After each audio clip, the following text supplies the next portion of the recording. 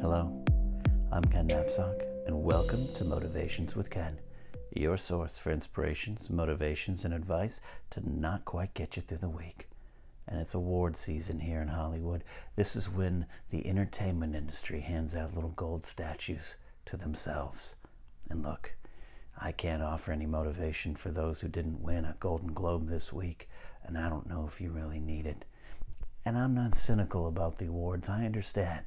Winning an award represents a lifetime of pursuing your dream, overcoming obstacles, overcoming rejection to be recognized for your work. And I think you and your PR team that slipped a lot of money to the voting committee should feel good about your big win.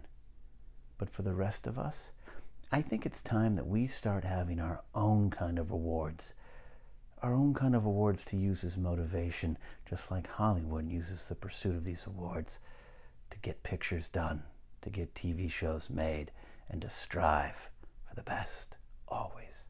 So, as you return to work this week, I want you to concentrate on motivating yourself and your coworkers with some office rewards. There's Carl, who's mastered the fine art of cooking fish in the break room every Wednesday and not getting fired.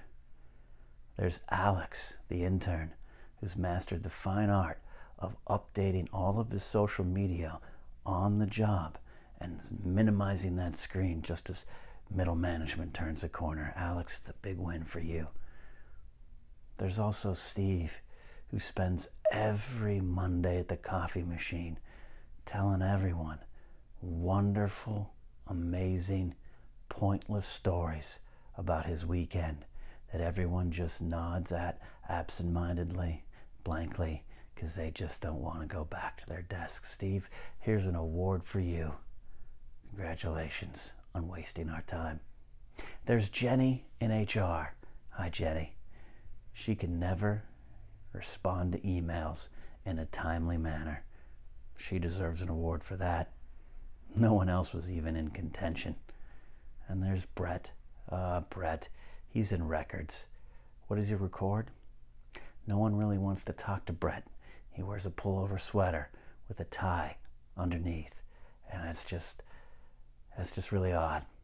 Brett, congratulations for winning the Office Award for dressing most like a substitute teacher. And of course, there's yourself. You deserve an award. You deserve your own kind of motivation for continuing to show up to work every single day, despite the deep, deep longing to just keep driving until you hit the ocean.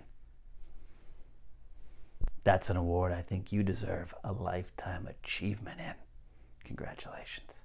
All right, if you have some awards that you're handing out, feel free to post them in the comments below or reach out to me on Twitter using the hashtag #MotivationsWithKen and tell me your office rewards. Let's see who wins big in your office. Don't forget to check out the podcast on Anchor, Spotify, Apple Podcasts, and Google Podcasts. Just find it. All right. Bye.